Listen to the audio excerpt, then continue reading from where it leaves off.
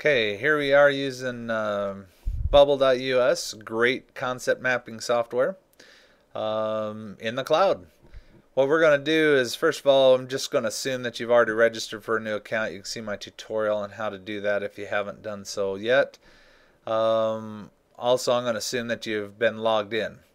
So what we're going to do is we're going to click this Start Brainstorming. Okay. And right in here is where you can type in your first concept. So we're going to do volcanoes today. So if my concept is volcanoes, and it's assuming I can spell. To change the font and the text and all that, you just hover over your bubble. And right in here you can click the color and change the color of your bubble. Or you can hover over top and click this little text button here and select the color of your text if you want. These two things that pop up here, these are what's called a child bubble or child node.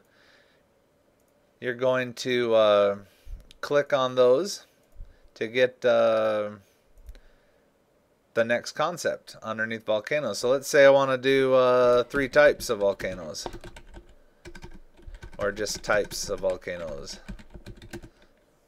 Okay, and right here we do types of lava. And right here we do famous volcanoes. Okay, once you got your concepts in, nice thing is you can move them around so that you can make room for yourself. Guess I better spell lava, right? Okay, so let's say we're going to do 3 types. Well, there's 3 types of volcanoes, so I'm going to get 3 more child nodes. I'm kind of running out of room, so I just shift it over. And we've got shield. Sorry, I hit tab and it creates a new one, by the way. Shield, composite, and cinder cone. Okay, and so now we've got these. Let's say you don't want this one. I accidentally got it, so I'm just going to hover over top and click the delete button. Okay. And then I can add, the descriptions of a composite volcano by doing it this. Okay. Once you're done with your concept map, you can say fit to screen, and it'll kind of show you what it looks like all together.